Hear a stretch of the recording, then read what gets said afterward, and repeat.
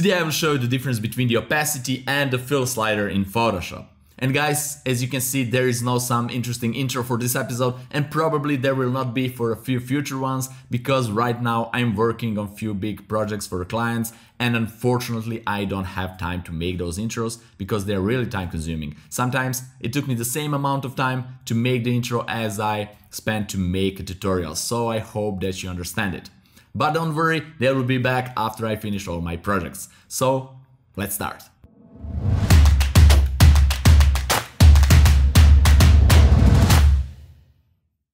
Hey guys, it's Nemanja and welcome to another fun episode. You sent me a request to explain you the difference between the opacity and the fill slider in Photoshop, so here it is. So without further ado, let's jump straight into Photoshop and let the fun begin. Right guys, here in the layer tab we have two sliders, one is for opacity and another is for fill. And let me first explain you what those sliders are doing to the layers, and then I will show you some examples.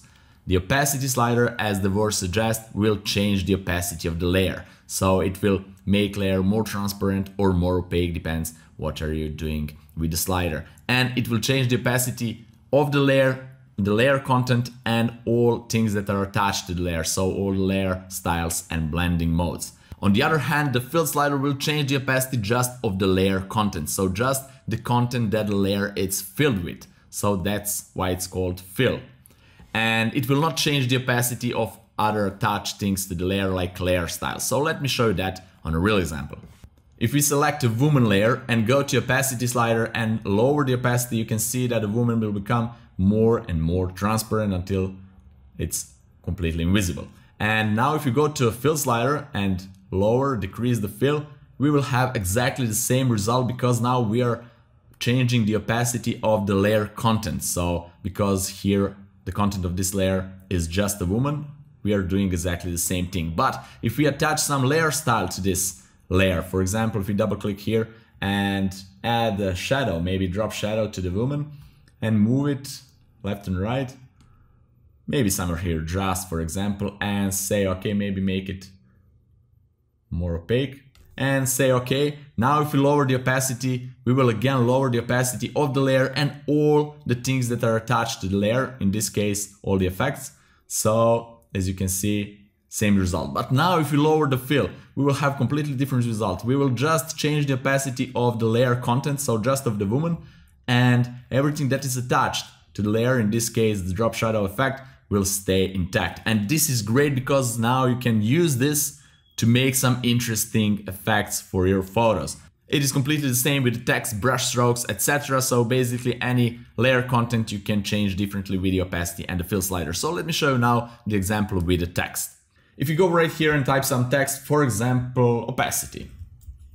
Okay, and make it bigger with Control Command T, just make it bigger. And now we can position it wherever we want, and we can change the opacity or the fill from those two sliders, but we can go and add some layer styles. If we double click on the layer, we will have layer styles dialog box, and under the blending options, under this tab, we have again opacity and the fill slider, so they are completely the same. If we change this to 46, we will have 46 here. If we change this to, I don't know, 53, we have 53 here. But here, I like the name better because here says fill opacity, which means that we will change the opacity of the content that the layer is filled with, just change the fill opacity. And now if we add some blending styles like drop shadow and move the shadow somewhere and maybe add a stroke just for fun, maybe make the stroke black.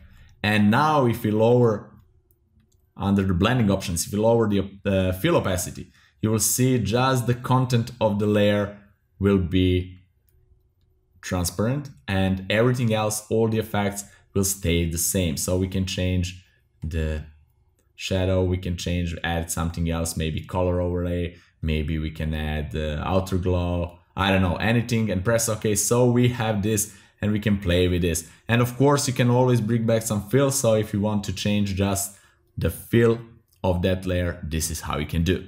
Let me show you now another example how you can use the fill slider to make some watermark for your images. Right, let's go to another image, this for example, and we will type just simple text. Let's type my name, Nemanja Sekulic. Okay, and press OK. And now I will make it a little bit bigger just for you to see this better. And if I want to make something like a watermark out of this text, this is really easy. Let's double click on the layer. I will lower the fill all the way down, and then I will add bevel and emboss. As you can see here, let's zoom a little bit.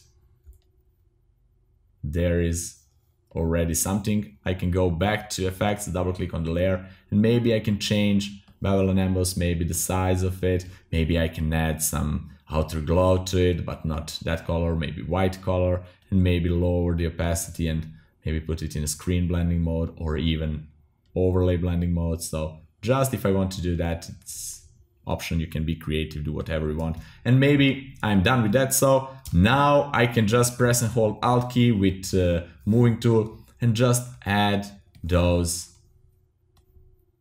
layers all the way if I want to protect my image. So this is one way how you can make a watermark, just lower the fill and add some layer styles, and that's it.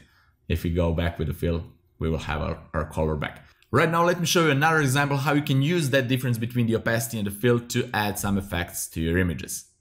Alright, let's go to another image and let me show you some effects. For example, we want to make those leaves a little bit brighter and warmer. And of course, you can do this in Photoshop in several different ways. But today I'm showing you how you can do that using a fill slider. So let's create a new empty layer and let's fill that layer with some warm, bright color. For example, actually we can use this orange too, why not? So to fill it with the foreground color, you need to press Alt or Option and Backspace, and that's it. Now I will add a layer mask here and we'll just mask out this whole of the heart shape. So I don't need this. I just want to impact all other leaves, and that's it. Now if we lower the opacity, we will have not so interesting result. If we lower the fill, again, we will not have so interesting result. We will have exactly the same like we did with the opacity slider. But if you change the blending mode, for example, if you change it to color dodge, we will have some crazy effect. And this effect is of course too much. It's not nice at all. So we need to change something. If you lower the opacity here, it's not so good either. It's a little bit darker and washed out. I don't like that. But if you change the fill slider, something nice will happen.